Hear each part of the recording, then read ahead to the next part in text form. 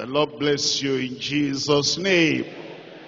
And this coming retreat, have you heard about that? You just heard about that. April 18 to 21. A great time. Time of power. Time of resurrection. Everything that might have been dead in your life will rise up there. There will be resurrection power manifestation in Jesus' name. Let's make sure we invite people and really prepare. We're preparing the DLCC. You'll be surprised when you get there.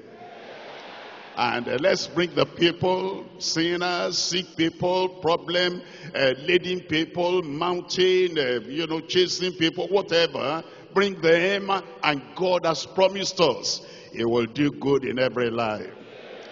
And we thank God for bringing us together tonight. I'm always amazed as we are faithfully coming to the leadership development meeting. And I pray that tonight will not be in vain in your life in Jesus' name. I pray the Lord will anoint you and prepare you for greater service in the vineyard of the Lord in Jesus' name. Let's pray together. Father, we thank you tonight. We thank you for your faithful people, always available. And we're asking, oh Lord, as they are faithfully serving you, so you will also faithfully bless them in Jesus' name. We're always available for you. And we thank you, Lord, because you're always available for us. And I pray, Lord, that your blessings will go on increasing in our personal lives, in our families, in the whole church, and in the ministry of every child of God, brothers and sisters, in Jesus' name. Open our eyes once again tonight to behold wondrous things out of your word. Bless your people in the word tonight. In Jesus' name we pray. Tonight we're looking at Romans chapter 12. And I'm reading from verse 1. Romans chapter 12, verse 1. It says, I beseech you therefore, brethren, by the mercies of God, that ye present your bodies a living sacrifice, holy, acceptable to God, which is your reasonable service. That last word, service, the Lord has created us for service. We're saved to serve. Actually, as you think about the whole of creation, the land, the soil, the plants, the crops, the trees, everything serves humanity. Think about the animals, from the reptiles and every other thing walking on ground, and those creatures in the sea, the fish. They are created for the service of man. And think about all the metals we use in making our cars, making the trains, making aeroplane. All the metals, they are created for service. They are to serve humanity. And so you understand, everything that God has created is created for service. They were created to serve God and to serve man. Vegetation serves man. Animals serve man. Man serves man. Saints of God, children of God serve God and man. The church serves God, and we're to serve the world. All things render service daily. They do not suspend their service, and they do not postpone their service. Everything that God has created is serving every day. They serve daily, they serve properly, they serve consistently. There is no time of being so moody and being so discouraged, and because we're in despair, and then the sun will say, I cannot shine today. And the moon cannot serve us today. And the vegetation cannot serve us today. Even the animals, they say, no, we cannot serve today. Everyone, everything serves daily, serves properly, serves consistently, serves profitably. And we who are children of God, and were brought into the kingdom at such a time as this, we're saved to serve. Our service has eternal value, and God will reward every one of us in eternity in Jesus' name. Look at a verse you need to mark in your Bible. Psalm 104. Psalm 104. I'm reading from verse 14. In verse 14, look at this. He causes the grass to grow for the cattle, and the herb for the service of man. The herb, the crops, the plants, that's all the foodstuff. He causes them to grow for the service of man, that he may bring forth food out of the earth. And so, if everything is serving daily and serving properly and serving consistently and serving positively and serving properly, we too, as children of God, we're called to serve. Tonight we're looking at the message, believers' daily service of eternal value. Believers' daily service of eternal value. There are three things we're looking at. Number one, the sanctifying experience of approved servants in Christ. The sanctifying experience of approved servants in Christ. Number two, the serious expense of appointed servants of Christ. The serious expense of appointed servants of Christ. Point number three, the saints' exploits in apprised service for Christ. Apprised service, the kind of service that has real price and has real value and has great reward. The saints' exploits in apprised service for God. We're coming back to Romans chapter 1, chapter 12. And I'm reading from verses 1 and 2. Romans chapter 12, verses 1 and 2. The sanctifying experience of approved servants in Christ. I beseech you therefore, brethren, by the mercies of God, the mercy that saved us, the mercy that blessed us, the mercy that sanctified us, the mercy that has given us a title for inheritance in heaven. I beseech you therefore, brethren, by those mercies of God, that ye present your bodies a living sacrifice. Your body has to be alive. Your hands alive, your brain alive, your eyes alive, your mouth active and alive, your feet alive. You have to be alive so that you can serve the Lord. You are alive physically. Not only that, you are alive spiritually. It's not a dead sacrifice, but a living sacrifice that is holy, acceptable unto God, which is your reasonable service. I pray your service will be reasonable.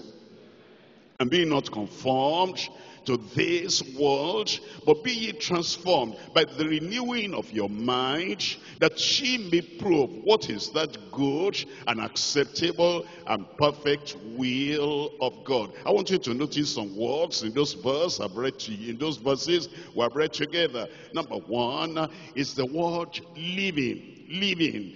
As we have eternal life from Christ, it makes us to come alive. You know what the Bible says? That the sinner is dead in sins and trespasses. And it is as we come to Christ, he washes us in the blood. He cleanses us in the blood. And now he quickens us and we come alive. He's telling us that we must be born again. It's when we're born again, we come alive. Look at another word there. Acceptable. It says acceptable unto God. There is a kind of service that's acceptable unto God, and of course there's a kind of service that is not acceptable. Leviticus chapter 22, I'm reading from verse 20. Leviticus chapter 22, and we're reading from verse 20. You want to render acceptable service unto God. In verse 20, look at what it says. But whatsoever has a blemish, that shall ye not offer, for it shall not be acceptable for you. It will not be acceptable if it has blemish. That's why we go to Calvary. That's why we are washed and cleansed in the blood of Jesus, so that he will take all the blemishes away. I pray he will cleanse every one of us, and our service will be acceptable in the sight of the Lord, in Jesus' name. Come back to Romans chapter 12 verse 1. The next one we're looking at there is the word reasonable, which is your reasonable service. That means there might be people that are doing something and it's not reasonable. It's not reasonable. They give the better part of their life to the world, and then they give a minute fraction unto the Lord. Of course, that's not reasonable. God is great and God is mighty, and because he's great and mighty, whatever we offer to him must be great, must be of value. Look at this verse in Acts of the Apostles chapter 6. Acts of the Apostles chapter 6, and I'm reading from verse 2. Acts of the Apostles chapter 6, we're reading from verse 2.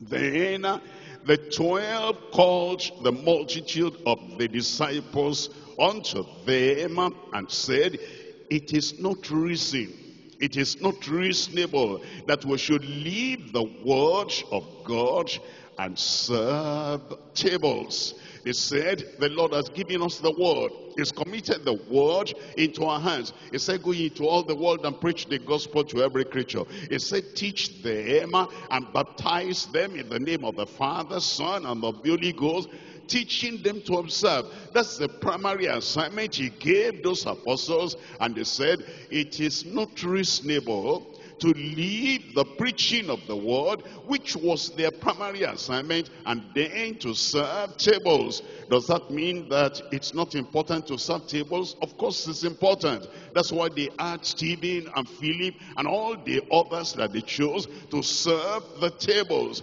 What the Lord is telling us is that you should know your primary assignment. You should know your primary calling, and it is not reasonable to leave your primary calling and then you are doing another thing.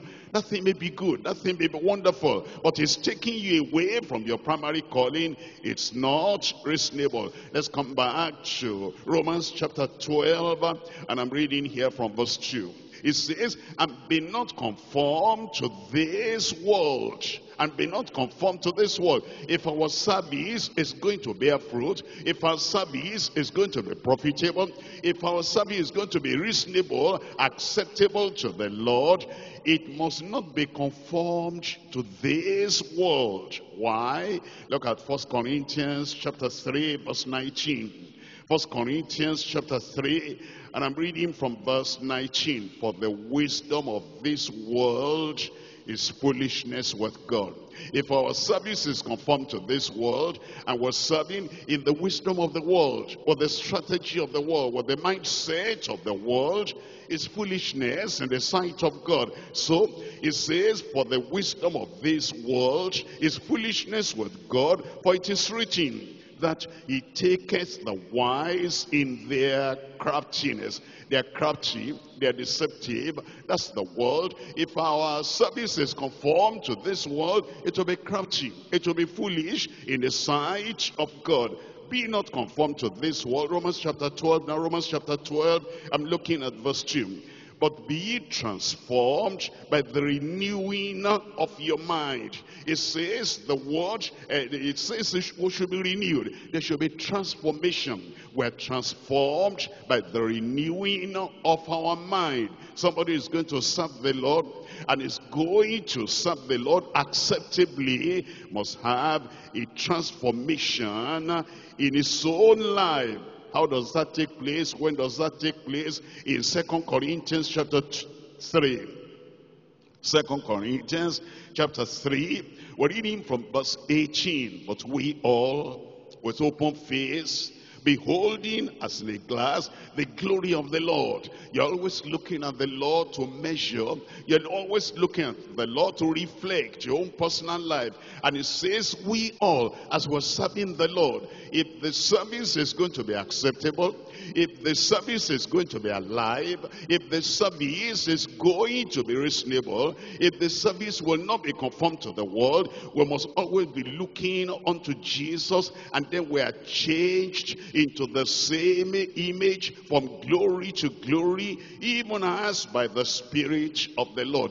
The Spirit will be at work in our life every time. And anything that needs to be renewed, anything that needs to be revived, anything that needs to be repaired, the Spirit is working every time, so that we're being conditioned and reconditioned to give the Lord an acceptable, profitable service. Let's come back to Romans chapter 12. I'm reading from that verse 2 again. It says, and be not conformed to this world, but be renewed, but be ye transformed by the renewing of your mind. Renewing of your mind. Our mind must be renewed, because you see, it's a mind that projects our thoughts. Our thoughts are renewed. Our thinking is renewed. Our imagination is renewed. Our planning is renewed. And our projections are renewed, because our mind is renewed. Ephesians, I'm reading from verse chapter 4, reading from verses 23 and 24. Ephesians chapter 4, verses 23 and 24. And be renewed in the spirit of your mind. Be renewed in the spirit of your mind, and that ye put on the new man, which after God is created in righteousness and holiness. That's what he wants for us. He will do it in our lives. He has done it already. He will do more in our lives in Jesus' name. Have you noticed that most things do not serve us well in their raw, natural state? Anything. All those things are made to serve us, but they do not serve us in their raw, natural state. Look at the crops of the field. Look at the food we harvest from the farm. We cannot just begin to bite them like that. They are raw. We have to do something on them to make them edible. And look at the meat. You know, you have meat. You have to do something to that meat before it can become edible. Something must be done. There's a transformation. It's as you cook that food, there's a transformation. It's as you cook that meat, there is transformation. Have you noticed that the iron, as the blocks of iron, and everything you dig out from the earth, you cannot use them like that. You cannot just put them together and then you have a house and then you have a car. You have to work on the raw material. Raw things, natural things do not serve us until they go through the process of transformation, the process of refinement, and they are made fit to serve. Think about even ourselves. Look at our feet, look at our hands, look at our brain. The brain is there, but in the raw state. It cannot serve us until that brain will go through the process of training. Our hands, look at the person that is sewing dress. Everybody cannot just sew dress. The hands must be trained so that the hands will serve appropriately. Look at those athletes that run very well. We have the same feet that they have, but until we're trained, the raw feet and the raw material cannot serve. That's why he's saying man in his natural state, man is raw. Man is unqualified to serve the Lord. He cannot serve humanity without training, without learning, and without transformation. I'm sure you know there may be some people who are members of the church. They want to serve the Lord, but they say, if there is, I don't have to go to the Tuesday development session. I don't have to go to Saturday workers meeting because that takes time. Of course, I want to serve the Lord. The problem is that they do not want their raw material to go through the process of training so they can serve the Lord. And earthly elements cannot serve heavenly purpose without conversion, without transformation. None of the Egyptians among the mixed multitude served any good purpose with the people of Israel. We must go through that transformation. We must go through that teaching. We must go through the training, and then we'll be capable in serving the Lord, and we will serve the Lord in Jesus' name. Look at it again. I'm reading from Romans chapter 12, verses 1 and 2. I beseech you therefore, brethren, by the mercies of God, that ye present your bodies a living sacrifice, holy, amen, acceptable to God, which is your reasonable service. And be not conformed to this world, but be ye transformed by the renewing of your mind, that ye may prove what is that good and acceptable and perfect will of God. We're looking at 2 Timothy chapter 2 verse 19. 2 Timothy chapter 2 verse 19. Nevertheless, the foundation of God standeth sure, having this seal, the Lord knoweth them that are his. And let everyone that nameth the name of Christ do what? Depart from iniquity. Can you serve the Lord without naming the name of Christ? You are singing, you name the name of Christ in that song. You are praying in the prayer warriors, you name the name of Christ in that prayer. You are preaching, you name the name of Christ. Or you are inviting people to Christ, you are evangelizing, you name the name of Christ. Anything you are doing of service to God, of service to the church, of service to humanity, you name the name of Christ. And it says we must depart from iniquity. Look at verse 21. If a man therefore purge himself from these, there's a purging, there's a sanctifying, there's a cleansing, so that we don't just say the raw material I have, the raw brain I have. Even look at the members of the choir, the raw voice they have, cannot sing well. They must train that voice. Look at their fingers as they play those instruments. They have to train those fingers. Anything you are going to use in serving the Lord must go through the process of training. And here it says, if a man therefore purge himself from these, he shall be a vessel unto honor, sanctified, meet for the master's use, and prepared unto every good work. You'll be prepared in Jesus' name. Something must come alive, and then the ones that are not contributing to our service of the Lord must die out, so that the training, the transformation is very definite where we'll serve the Lord. John chapter 12, I read from verse 24. John chapter 12, verse 24. Verily, verily, I say unto you, except a corn of wheat fall into the ground and die, it abideth alone. The Lord Jesus was using this illustration for you and for me, for us. It says the corn of wheat must fall into the ground and die, and then it will germinate, and then it will bring forth fruit.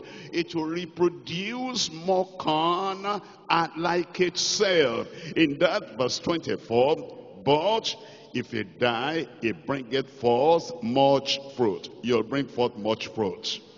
But something must die out. Pride will die. Self-exaltation will die. I didn't hear a good amen. Verse 25. He that loveth his life shall lose it. He that loveth his life shall lose it. You know, some people, I cannot go out once it's 6 o'clock or 7 o'clock. And if I go to the meeting, then we'll be closing like 8 after 8. And then for me to come back home, I don't drive in the night. I don't even walk about in the night. And so because of that alone, I cannot walk. Thank God you are not like that. I say, thank God you are not like that. The Lord will reward your sacrifice in Jesus' name. Because it says, if you love your life, you lose that life. He that hateth his life in this world shall keep it unto life eternal. Nothing bad will happen to your life. Give it to the Lord, sacrifice it to the Lord, and the Lord will bless your service in Jesus' name. Verse 26, if any man serve me, let him follow me. And where I am, there shall my servant be. That's great reward. Where I am, where is he now?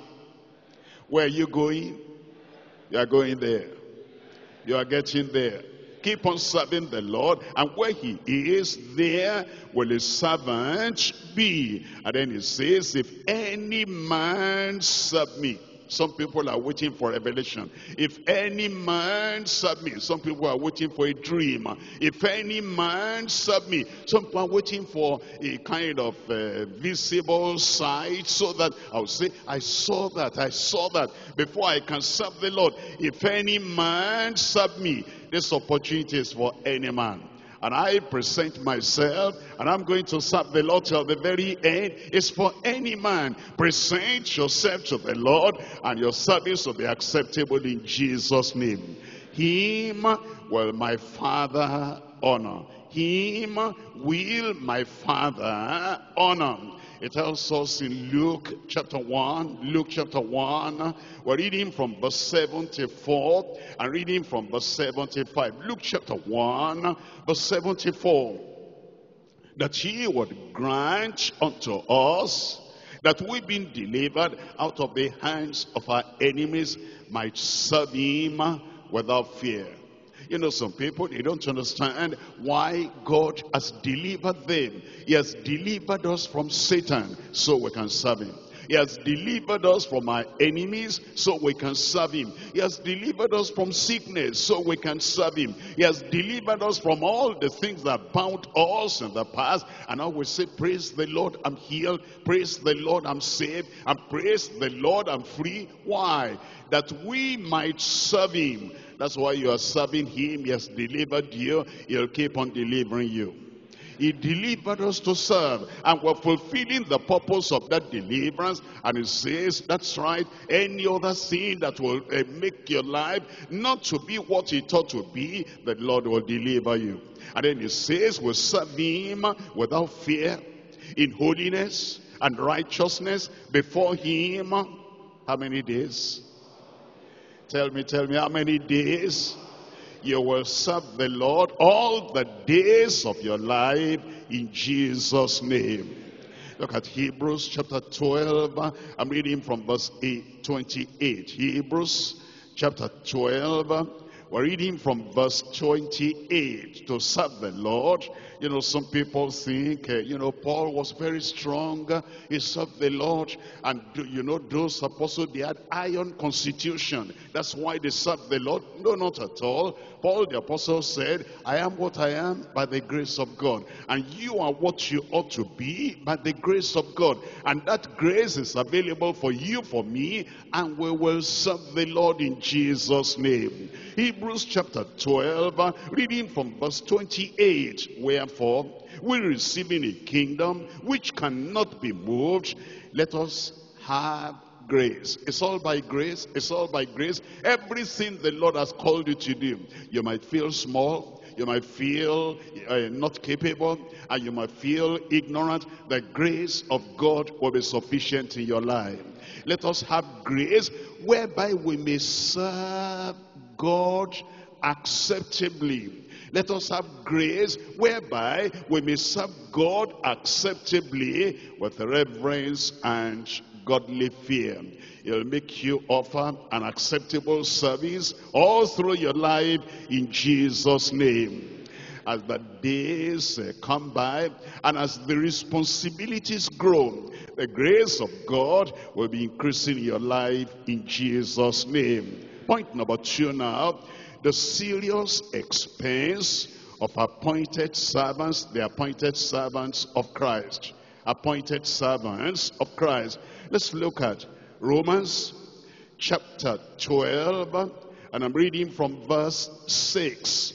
Romans chapter 12, reading from verse 6. Having then gifts differing according to the grace that is given unto us. Grace that is given unto us. You are not an exception. Abundant grace is given unto you. Whether prophecy, let us prophesy according to the proportion of faith. Or ministry, let us wait on a ministry. Or he that teacheth on teaching. Or he that exhorteth on exhortation. He that giveth, let him do it with simplicity. He that ruleth with diligence. He that showeth mercy with cheerfulness. As we look at those verses, you see at the beginning of verse 6, having then gifts differing according to the grace that is given unto us. It's talking about the gift. We need the gifts. We need the gifts so that those gifts will help us and serve God acceptably, and serve the church profitably, and serve the world profitably and properly as well. Look at this. Number 1, identify your gifts. Identify your gifts. You see there, it talks about prophesying. That is preaching. It talks about faith. It talks about ministry. It talks about teaching. It talks about exhortation. It talks about ruling, administration. It talks about showing mercy and giving. 1, identify your gifts, because 1, there are different gifts.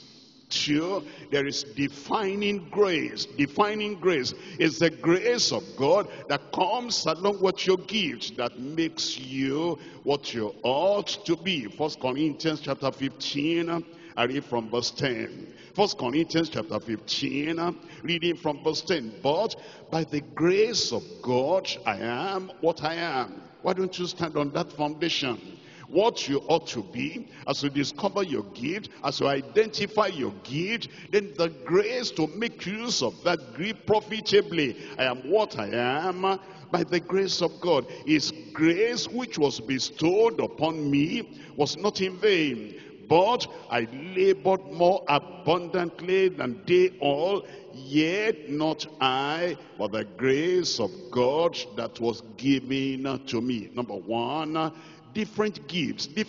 Identify your own. Number 2, the defining grace. Number 3, doing good. Whatever you have, the gift you have, the grace you have, the experience you have, the training you have, do good. Do good in the sight of God. Do good to the church of God, and do good to the people of the world. When you preach the gospel, when you bring people to Christ, when you make them abide and stay in Christ, you're doing good. You keep on doing good in your life in Jesus' name. Galatians chapter 6, I read from verses 9 and 10. Galatians chapter 6, verses 9 and 10. Let us not be weary in well-doing. You will not be tired. You will not be discouraged. Let us not be weary in well-doing, for in due season we shall reap if we faint not. And it says, and as we have therefore opportunity, let us do what? As we therefore have opportunity, let us do what?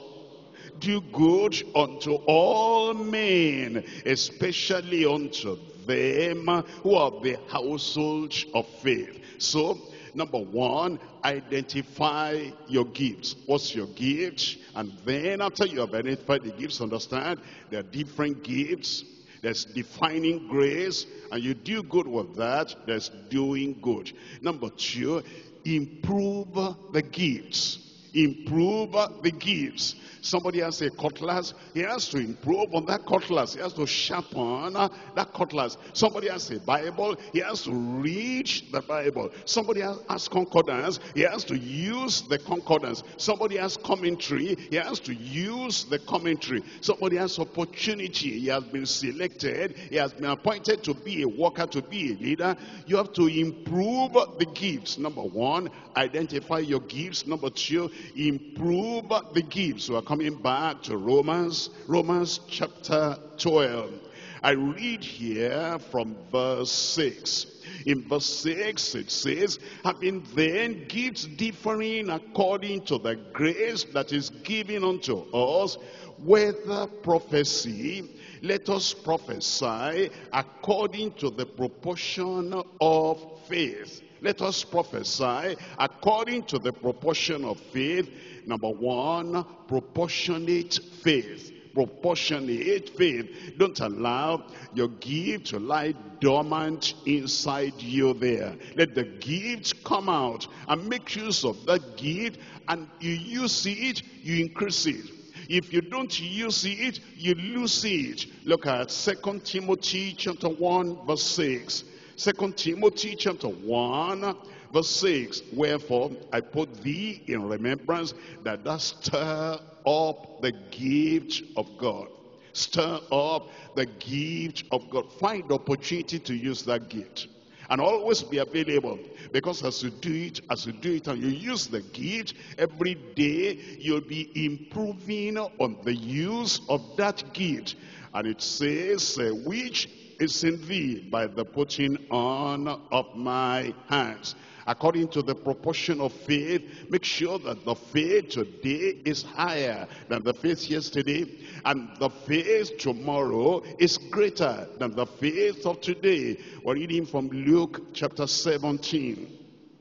Luke chapter 17, and I read from verse 5. Read from verse 5. It says, and the apostles said unto the Lord, increase our faith. The gift is there, but you have to allow faith to make you to use the gift. Doubting will vanish away. Wavering will vanish away. And as your faith increases, the usability of your gift will also increase. Let's come back to Romans chapter 12. And now it says in verse 7. Romans chapter 12, we're reading from verse 7.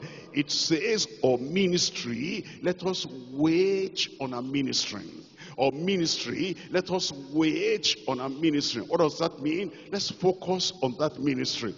The gift you have and the ministry you have, exercise that gift. Wait on that ministry. Look at that ministry and make sure that as you are concentrating, the more you use that gift, the more you will increase in the use, and you will perfect the use of that gift. That's why the apostles said, look at Acts of the Apostles chapter 6.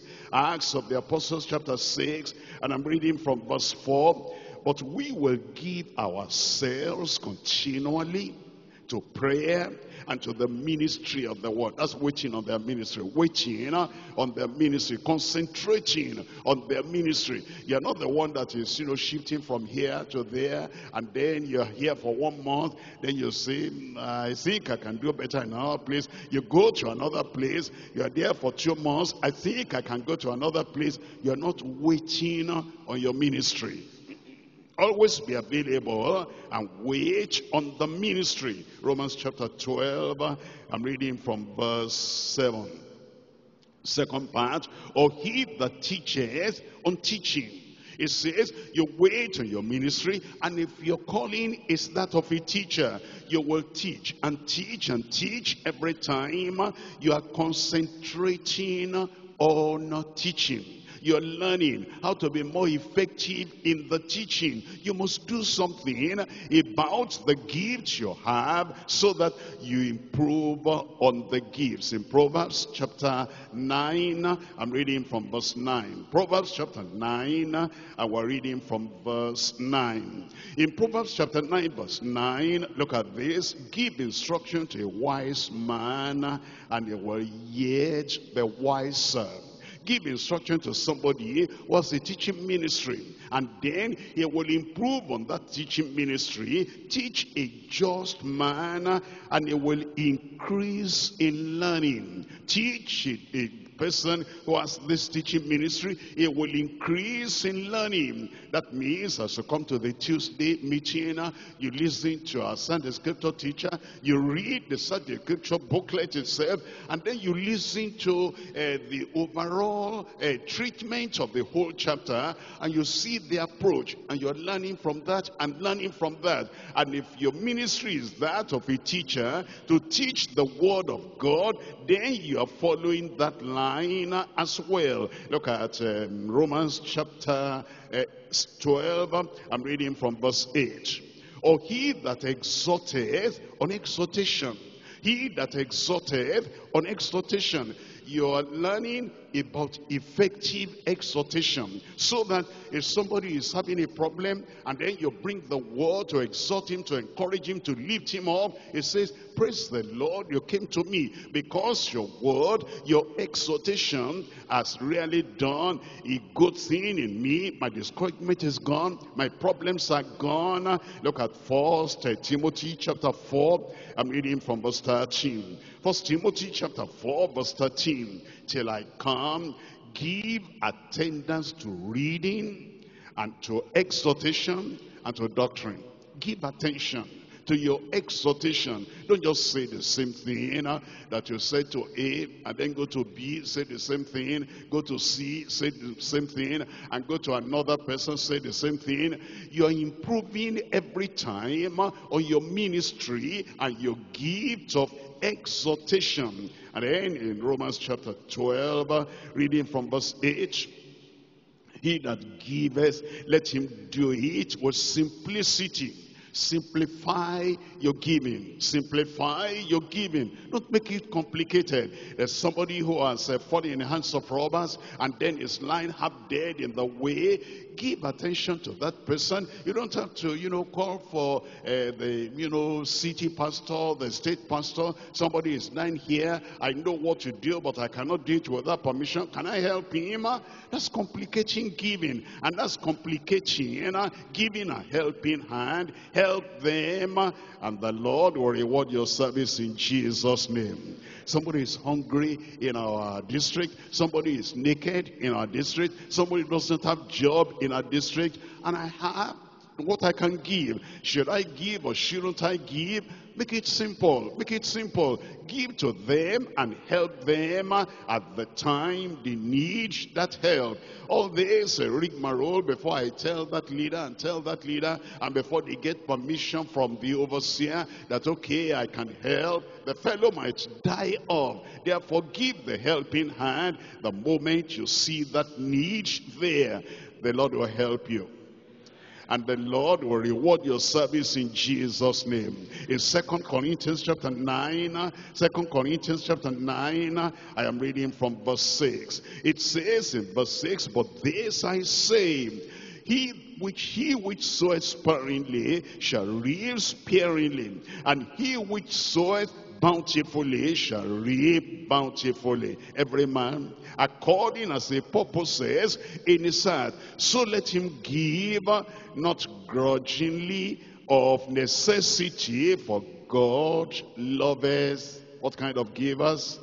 A cheerful giver. You'll be a cheerful giver in Jesus' name. When you think of what your giving can do, you give money to somebody, or you give a help to somebody, or you clothe somebody, or you give food to somebody, and because of that they're encouraged, and because of that they say, now I'm going to follow the Lord till I die, and even going to be like this person that is helping me. They see the grace of God in your life, and they want to increase you in the grace of God. You will lift somebody up.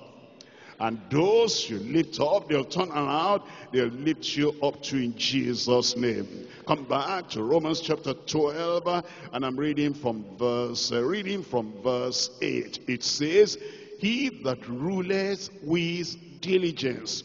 He that ruleth with diligence is talking about the people that organize and the people that have administrative ability. And it says they should do it with diligence. For example, a retreat is coming, and we're going to choose a leader here for this section, a leader there for this section. Everybody cannot be the leader at the same time. Some of us will have to be followers, but that's good organization and good administration when there is leadership to direct and to organize that section of the work. And every section you belong to, you will unite together. You will work together. You will be in obedience so that the work will prosper. This work will prosper in our hands.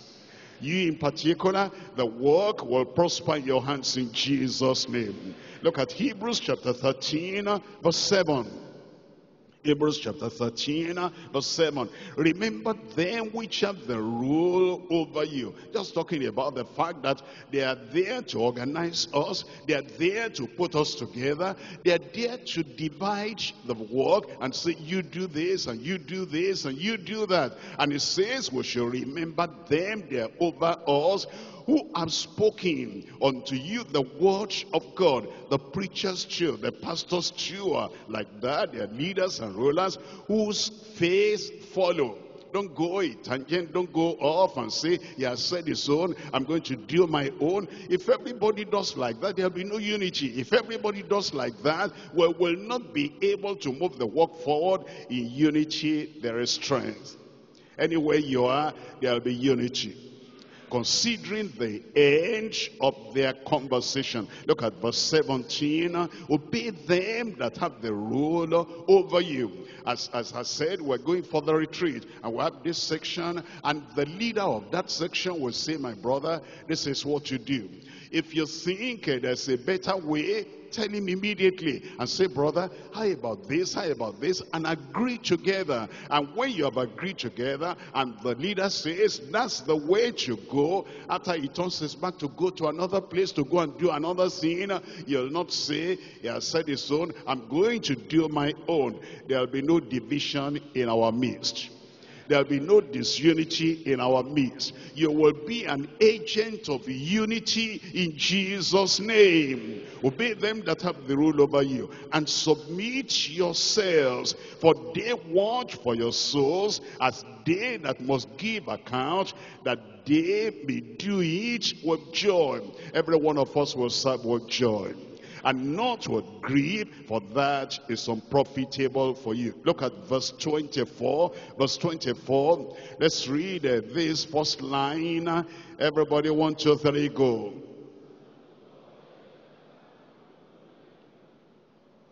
Say that again. Salute all them that have, tell me, rule over you. Do you know there are some people, they don't greet leaders. They think leaders don't need a greeting. All leaders do is to say, stand up, go down, do this, do that. We cannot even say good morning to them, good afternoon to them. And if they're going through problems or challenges in their lives, we cannot even visit them. And we don't understand that leaders too may have problems. Those that have rule over us, it says, salute all them. No discrimination, no partiality. Salute all them that have the rule over you, and all the saints. We're coming back to Romans chapter 12. And I'm reading from verse 8. Romans chapter 12, we're reading from verse 8. In Romans chapter 12, verse 8, the latter part, it says, and he that showeth mercy with cheerfulness. He that showeth mercy with cheerfulness. As we show mercy to people, then we're cheerful about it. You're giving somebody food, be cheerful. You're giving them clothes, be cheerful. You're giving them counseling, be cheerful. And as we do this, the Lord will bless our service to the brethren in Jesus' name. 1, in this section, identify your gifts. 2, in this section, improve your gifts. 3, impact with your gifts. Impact with your gifts. Let your gift make a mark in our progress. Let your gift make a mark in doing something that is positively helping people. We're coming back to Romans chapter 12, and I read from verse 6, having then gifts differently according to the grace which is given unto us. Whether prophecy, let us prophesy according to the proportion of faith. And then it goes on. You see, there are people that say the head has all the gifts, and so the hand is important. The head has the gifts, and so the legs are kind of static. They will not walk. The head has all the gifts, and so the lungs will not breathe. We must use our gift. There's no part of the body, even the little finger, even the thumb, even the middle finger, and even the little toes. Everyone has a purpose for which it's there in the body. And whatever you are, and whatever your gifts, you are going to be useful. I will be useful. I am useful. Say that, I am useful. I am not useless in the body of Christ.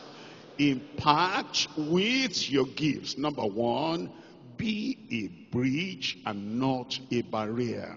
Be a bridge and not a barrier. People are moving forward, and then they need to cross over to the other side, and they need to have something good in their lives. Be a bridge and not a barrier.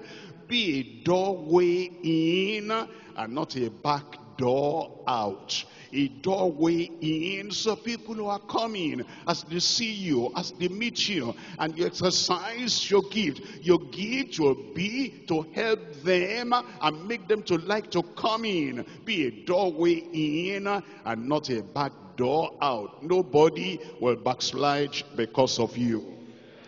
Help, be a help and not a hindrance. Be a help and not a hindrance. As we use our gifts in proportion to our faith, in proportion to our opportunities, we will be a help, will not be a hindrance in Jesus' name. Be a stepping stone and not a stumbling block. Don't let anybody stumble by your action.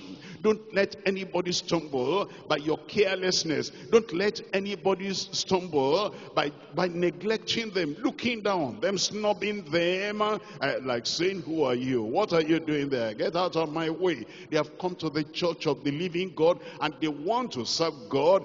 Be an encouragement and be a stepping stone and not a stumbling stone. Be a builder and not a destroyer. A builder and not a destroyer. That's what I will be. I say that's what I will be. We come to point number 3 now. The saints' exploits in apprised service for God. The saints' exploits in apprised service for God. I'm reading to you from Romans chapter 12. I'm reading from verse 17. It says, recompense to no man evil for evil. Provide things honest in the sight of all men. As we look at these verses coming from, even from verse 1 to the very end, these are saints in the world. As we read from verse 9 and verse 10, verse 11, verse 12, verse 13, number 1, no dissimulation, no pretense. You are who you are. And you are very transparent, and there's no hypocrisy. Number 1, no dissimulation. Number 2, no slothfulness. You're not slothful in making use of your gifts. You are active, and you are available, and you are fervent in what you're doing. No slothfulness, no selfishness. You don't mind things just for yourself. In honor, you prefer other people. There's no selfishness. You are sold out to service, and you are sold out to serving people.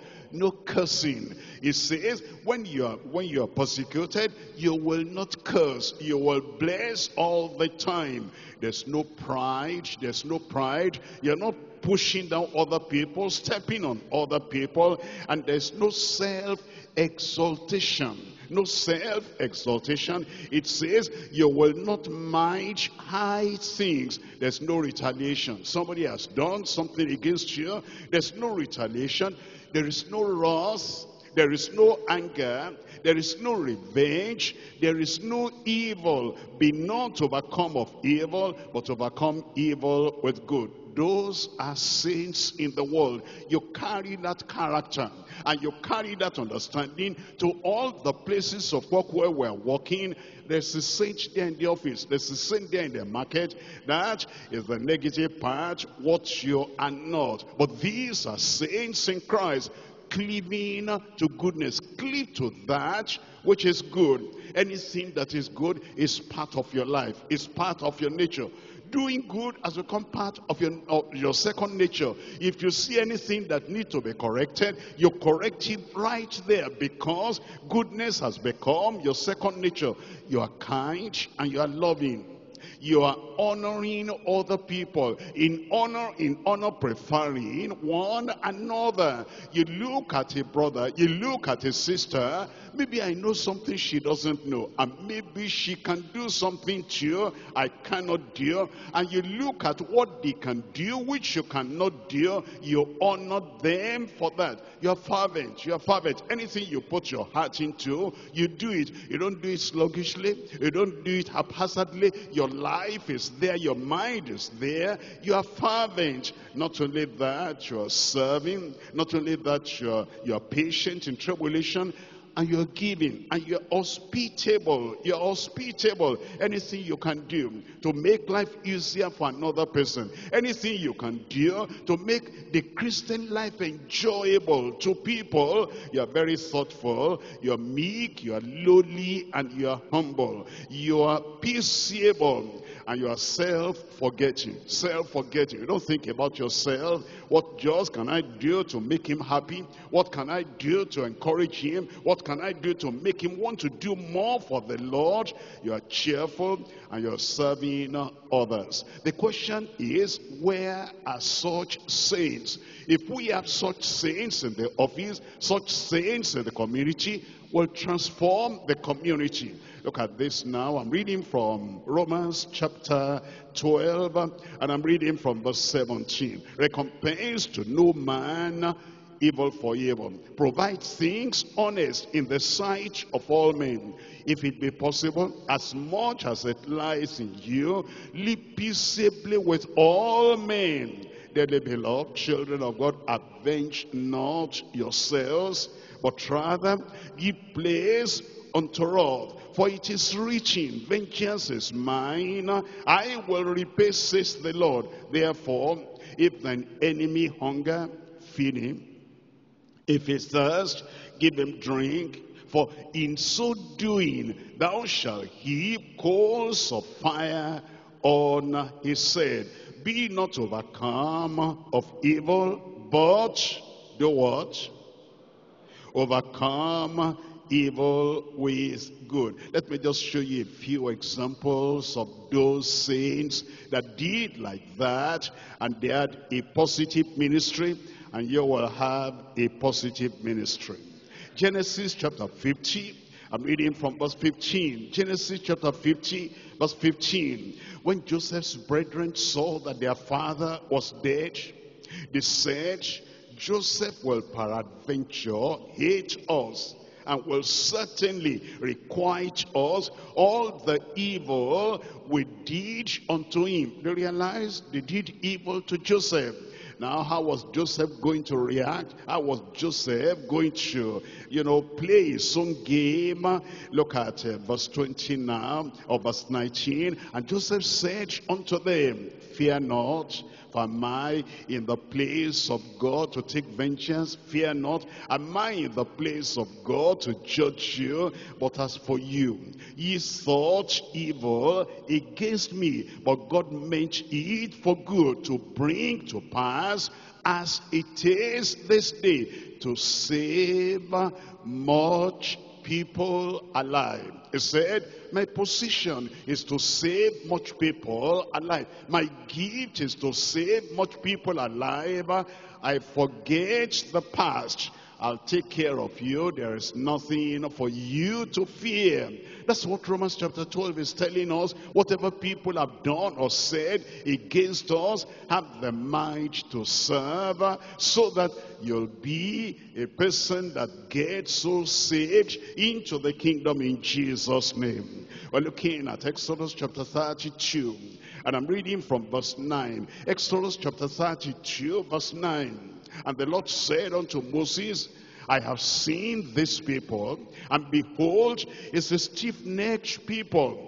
Now therefore let me alone, that my wrath may wax hot against them, and that I may consume them, and I will make of thee a great nation. Remember what Romans chapter 12 is telling us, that you don't mind high things, and in honor you prefer other people, and then you're not going to retaliate. Look at what these people have done. They destroyed all the effort and the labor of Moses while he went to the mountaintop. And now God said, they're stiff-necked, I'll destroy them, and I'll make you a great nation. Look at this in verse 11 now. And Moses besought the Lord his God, and said, Lord, why does thy wrath wax hot against thy people, which thou hast brought forth out of the land of Egypt, and with great power, and with a mighty hand? Wherefore should the Egyptians speak and say, for mischief did he bring them out, to slay them in the mountain, and to consume them from the face of the earth? Turn from thy fierce wrath and repent of this evil against thy people. Then remember, and then he goes on, verse 14, and the Lord repented of the evil which he thought to do unto his people. You know, he could have said, it serves them well. They're rebellious, they're stiff-necked, they're disobedient, and look at what they have done. They've gone to worship idol, and God wants to destroy them now and make me a great nation, a better nation. But Moses said, no, I don't want to be a greater nation at the expense of these people. Forgive them. That should be the way we use our gifts. We use our gifts to make other people acceptable unto God. Look at Psalm 35. Psalm 35, I'm reading from verse 11. In Psalm 35, verse 11, look at what it says over here. False witnesses did rise up. They laid to my charge things that I knew not. Remember, when they curse, you bless. When they persecute, you pray for them.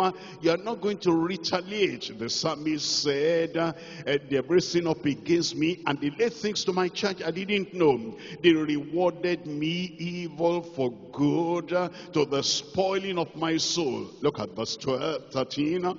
But as for me, when they were sick, my clothing was sackcloth. Somebody is sick in the district. Somebody has a problem in the district. And now they're calling you, Pastor, come. Look at this person. Who is that? The so-and-so. He never shows up for workers' meeting. He never listens to leadership. And when we say we're going to do this, he never contributes anything. Now he's sick and he's looking for help. You go and tell him, What you sow, you're going to reap. As you have neglected us in the district, and you have opportunity of doing this and that, and you did it, we will not pay attention to you. The psalmist said no. He said no. Look at what they have done against me, and look at what I'm going to do now. As for me, in verse 13, when they were sick, my clothing was sackcloth. I humbled my soul with fasting, and my prayer returned to my own bosom. Look at verse 14. I behaved myself as though he had been my friend. He has been acting like an enemy. He has been acting like I don't care for the progress of the district or the progress of the state work. But when he became sick, I bowed down myself heavily as one that mourneth for his mother. That's what we ought to do. That's the way we ought to do the work of God. And whatever it is that other people have done and we were not happy about, we'll say, I'm going to serve all the same. I'm going to make use of my gift profitably to help the church of the living God and to help the people of God. God will give you more grace. God will give me more grace. Look at that. Amen. We will serve one another profitably in Jesus' name. Look at 2 Corinthians chapter 12. 2 Corinthians chapter 12. I'm reading from verse 15. 2 Corinthians chapter 12, verse 15. And I will very gladly, cheerfully spend and be spent for you, though the more abundantly I love, the less I beloved. That's the attitude of a real believer, of a real minister. Even though they love you less, even though they have not pulled up to their wage, when they get into problems, you'll serve them. Your gift will serve. Aren't you glad that, the rain falls on everybody, the just and the unjust? Aren't you glad that, the plants and the cattle and everything, they're serving us? They're not looking at, whether we're frowning or smiling or whatever. Everything is serving us, and the sun is shining for everybody. Our gifts will be like that. You will not discriminate in using your gift. You will not be partial in using your gift. You will contribute something happy, something wonderful in everybody's life with your gift in Jesus' name. And as you do, your reward will be great. On earth, the Lord will reward you. In heaven, the Lord will reward you.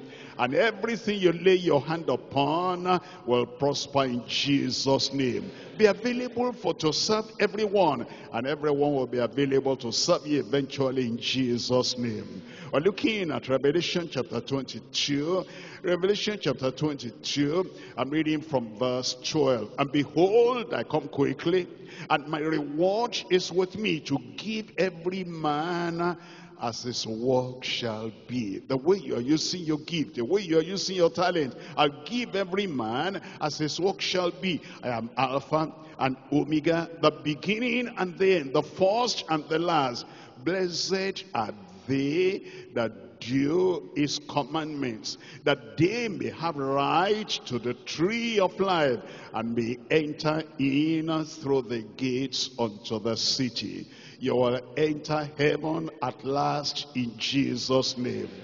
This is a period of service. The period of reward is coming. Rise up and tell the Lord, I will serve the Lord. I'll serve the Lord. I have more light now. I have more understanding now. I know what the character should be. I know what my consecration should be. And I know to put all my gifts to serve the people of God and to serve even the world and bring them to salvation. Open your mouth and tell the Lord, I will serve. I'll do acceptable service, rewardable service.